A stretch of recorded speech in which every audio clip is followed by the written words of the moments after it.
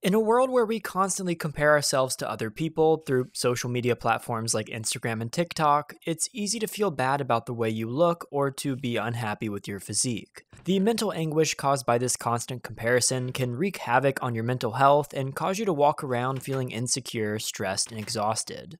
It's not hard to come across a barrage of podcasts, social media posts, and self help gurus who leverage this feeling that you have to try to sell you something.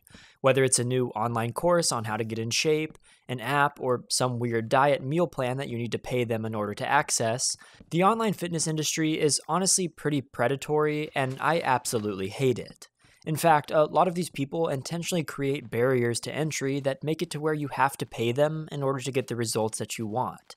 Whether it's a guy on TikTok only giving you part of their advice and charging you for the rest of it, or a healthy recipe website trying to charge you a membership cost to finish viewing the recipe that you were planning on cooking, this constant need for people to extract money from you in order to make you feel better about yourself genuinely irks me. There's a reason that drugs like Ozempic are worth billions of dollars and that the weight loss industry as a whole is worth over $90 billion in 2024. There is a lot of money to be made by keeping you out of shape and then charging you to get back in shape. And they're all in it together. Food companies are engineering foods that are going to taste good but make you unhealthy. Drug companies are producing drugs that are going to make you lose weight that you put on from these foods, and then the food companies are creating products that work alongside these drugs to make sure that you still consume what they want you to consume, while under the illusion of taking steps to better yourself through weight loss drugs. These companies are charging you every step of the way, confusing you, spreading misinformation, and keeping you exactly where you are for as long as they can. Trust me, my diet used to be pretty terrible, and just from how much I've drastically changed it within the past year and a half, I feel like an entirely new person.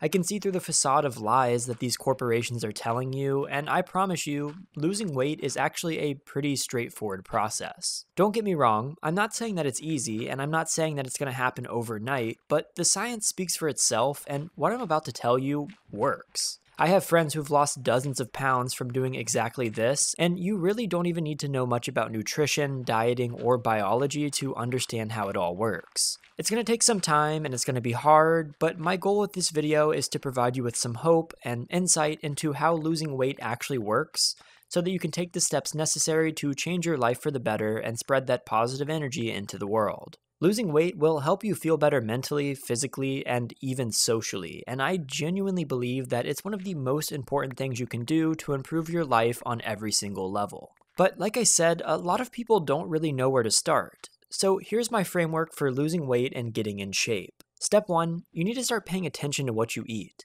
In our hyper-productive, efficient culture, our focus is always on doing things as quickly as we can, in the easiest way possible. While this is good, and it allows you to provide for yourself and your family, it tends to create some really unhealthy habits. And a lot of people don't even realize what they eat on a daily basis. Can you sit down and name every single thing you ate today? What about yesterday? If you can, it's going to take some time because you probably weren't even thinking about it. You were just following your primal urges. I am hungry, I eat food. But the reality of how dieting works is that you really need to understand what exactly you're putting into your body before you even start to think about losing weight. So it's time to consume consciously. Don't eat out of habit, don't eat impulsively, plan out your meals in advance and make it to where you eat exactly what you planned and nothing else. My grandma is the absolute worst when it comes to impulsively eating.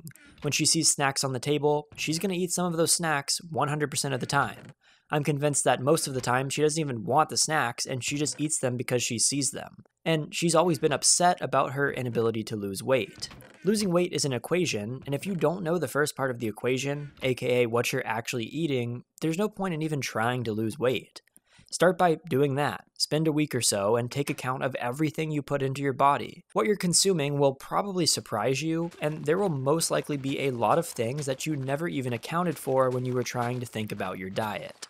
Don't worry about specifics, but pay attention to what your eating habits actually are, and you'll set the foundation for losing weight. Now that you know what you're consuming, it's time to think about that formula that I mentioned earlier. Losing weight is simply a balance of calories. If you burn more calories than you eat, you will lose weight. If you eat more calories than you burn, you will gain weight. The processes happening inside your body are complicated, but no matter what, this simple equation is in fact how it works. Calories are energy, and when you don't consume enough energy, your body pulls from its energy reserves to fuel you. And these reserves are primarily composed of fat. So, your body breaks down this fat to use for energy, resulting in fat being burned and weight being lost. But here's something that a lot of people forget about. Calories burned doesn't just mean calories burned in exercise. No, in fact, your body uses calories for everything. Watching this video is burning calories. Eating food is burning calories. Sleeping is burning calories. These stores of energy are how you do every single action in your life. Depending on your height, your weight, and some other factors, you can kind of get an estimate of how many calories you burn without exercising every day. This is known as your maintenance calories, or the amount of calories that you need to eat every day without exercise to maintain your current weight. I'll put a link in the description, and you can use this calculator to get a general idea of what your maintenance calories are. This helps you to get the other side of that equation that I just mentioned. We will talk about exercise in a minute, but for now, let's just pretend that you don't exercise at all. So take this maintenance calorie amount and reduce it by about 500 calories per day, and you will lose weight. Period. If you reduce it by more, you will lose weight faster, but just having less calories going in than are coming out means that you will lose weight. Again, this is without exercising, so even with a sedentary life, if you eat less calories than this maintenance number, your body will pull from your fat reserves and your weight will decrease. But the thing is, you don't want to just sit around all day. Weight loss goals aside, being sedentary is just really bad for your overall health.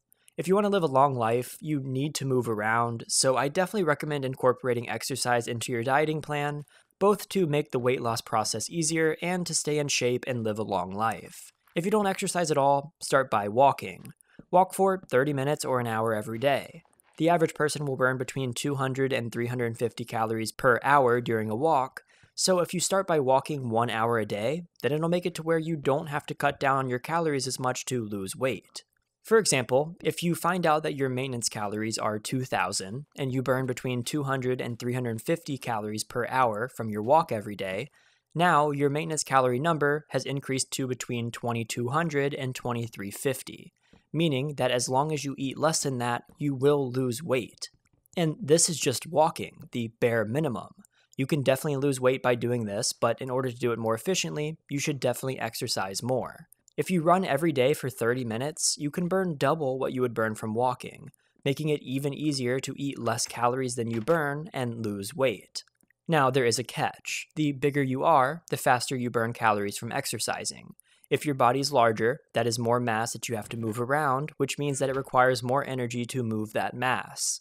So, this is why you see a lot of people lose a lot of weight in the early days of dieting, and then it slows down as time goes on and they get smaller. If you're in the really early stages of losing weight and you aren't quite comfortable working out around other people, definitely start with simple walks and maybe some occasional light runs and build your way up to doing full cardio training like longer runs or maybe even biking. It's extremely valuable to add weightlifting into your exercise routine, where the fat that you're burning is being replaced by muscle, but like I said, if you're in the very early stages, don't even worry about that yet. The focus of this video is dieting, and building muscle is a topic for another video if you're interested. But regardless of the size and the speed at which you lose weight, just focus on being in a calorie deficit, and even if it goes off slowly, you will start to see some progress. But still, all of this is only half of the formula.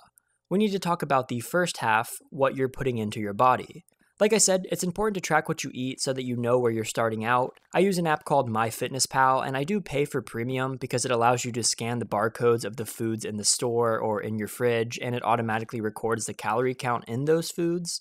But you can enter it manually if you have time, and it is free if you do it that way. Anyways, with an idea of what you are actually eating now, it's time to cut out the empty, processed garbage foods that are sneaking in calories to your diet that you don't expect. In simplest terms, if you want to lose weight, it's a lot easier to do so if you only eat fresh, natural foods. Basically, any food that exists in nature and has not been altered by some form of manufacturing. I'm not saying that you only need to eat apples and raw steak, but the closer that your foods are to this natural form, the more nutrient dense these foods are, and the better your body utilizes the nutrients in these foods. Processed foods have a lot of sugar and oils in them, which are both very calorie-dense ingredients that make you end up eating more than you expected without feeling full. That's why it's so easy to eat an entire bag of potato chips. But have you ever tried to eat 4 entire potatoes? It's the same food, but because the calories aren't so heavily doused with salt, sugar, and oils, your body gets full and can't eat as much of them as easily. Processed foods are often called hyperpalatable foods. The engineered combination of salt, sugar, and fat trigger cravings in our bodies and actually override our natural instincts to stop eating. This is because as we evolved as humans, food didn't used to be infinite like it is now. When we came across a calorie-dense, fat, sugar, or salt-filled food, we needed to eat it to survive, to put on that extra fat so that next time when we don't find food, we can still make it. But the combinations of fats, sugars, and salt found in processed foods today don't really exist in nature. You've never seen someone sit down and eat 10 entire steaks impulsively because of how good they taste. These foods just aren't natural, and your body doesn't really know how to react to something with that combination of flavors, salts, and fats. So stick to whole, naturally occurring foods, and you won't have the urge to impulsively eat like you do with chips or candy. Also, these naturally occurring foods, eggs, nuts, meats, vegetables, fruit, rice, grains, beans, etc., will keep you full for longer. Because they aren't empty foods filled with empty ingredients like seed oils and sugars, ingredients that provide no actual nutritional value, they work better at keeping you feeling satisfied, and you just simply won't be able to eat as much as you would if you were eating the things that were processed. And this doesn't just mean chips or cookies. Fast food, frozen meals, chicken nuggets, store-bought baked goods, even a lot of the bread that you see in the grocery store in the United States is extremely processed, and again, engineered to make you want more. So if you can fill a majority of your daily calories with these natural foods, this won't be as big of a problem for you anymore. And as you do this, your cravings for these unhealthy foods will begin to decrease drastically. I used to eat a lot of fast food, a lot of fried foods, a lot of sweets, and things like that. But over the last 1.5 years, I've switched to an almost entirely whole food diet, opting for foods that don't have a lot of added ingredients, and I don't even really crave those bad things anymore. I used to love Chick-fil-A, but now after eating it, I feel like I want to throw up. I used to love sweet tea, but I can't even drink a full one without feeling sick now. I'm not gonna lie, I still really like ice cream, and I don't think that's gonna change, but the fact that these other foods are gone definitely is a lot better. We've adapted to enjoy these processed, greasy, fried, sugary foods because this is what we've been eating for so long. Our body sees it as the new normal. But once you refresh your body with the way that we've eaten as humans for all of human history, the artificially produced versions of these foods don't seem as good as they once did. So this is a great way to ensure that you aren't eating too many calories, and combining it with exercising regularly and burning more calories makes it to where you can easily consume less than you burn, leading to you losing weight. Like I said, not everyone loses weight at the same pace. It'll be harder for some people to drop in weight compared to others, and there are quite a few factors that causes that to be the case. But without a doubt, if you're in a caloric deficit every single day, you will lose some form of weight no matter what. The size of that deficit is what determines how quickly you lose the weight. So cut out the stuff that's causing you to eat more than you plan, exercise, and keep at it for an extended period of time, and I promise you, you will lose weight. I think our culture has made it to where people expect it to be easy to lose weight. You do this one-step thing, and 25 days later, you lose 50 pounds. This is just not a realistic way to look at dieting. Dieting shouldn't be looked at as a fad or a quick way to reach your goals, but a lifestyle. If you diet and then stop when you lose the weight, you will gain it back. So it's important to change your lifestyle, change the things that you eat, and stick with it as a new way of life to maintain your health, your weight, and your happiness. I genuinely do feel that it's a lot easier to be happy if you're happy with how you look. Forget doing it for girls, forget doing it for social media, do it because you want to feel better about yourself internally, and that should be incentive enough to stick with it through the entire process. I hope this talk helped you to think about dieting in a different perspective.